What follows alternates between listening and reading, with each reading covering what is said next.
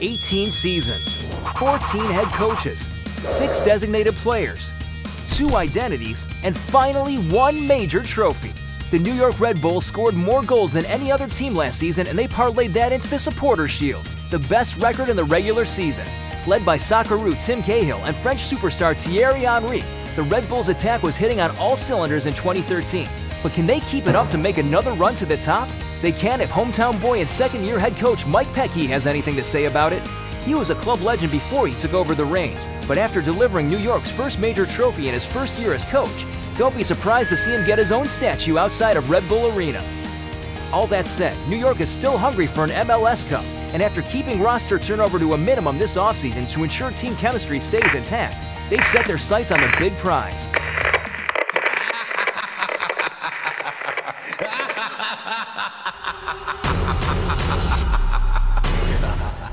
Now, if only they can get past that omnipresent curse of Caricola. Keep track of the New York Red Bulls all season long at MLSsoccer.com. Every Monday on Instant Replay, Simon Borg gives you his take on the controversial plays from the weekend. That's a PK! Handball! What?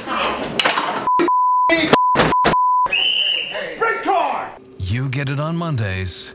We have to put up with him for the rest of the week.